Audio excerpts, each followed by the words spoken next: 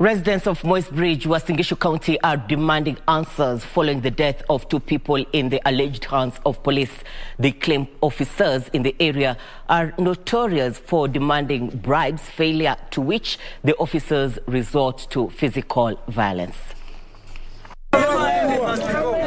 They saw the scenes after the angry residents took to the street to demonstrate against the state of insecurity in the area. Kama Matiang'i ndio kazi ulipewa na wananchi, tumechoka, hatukutaki tena. Lakini wewe usiesi wasirende, lazima haki itendeke. The latest being the death of a young man who fell in Rivanzoia trying to run away from police after they were busted at a drinking den. Gava alikuja kukimbiza watu wa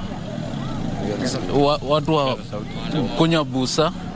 Sasa wakakimbishana nao mpaka Riverside, Rivanzoia.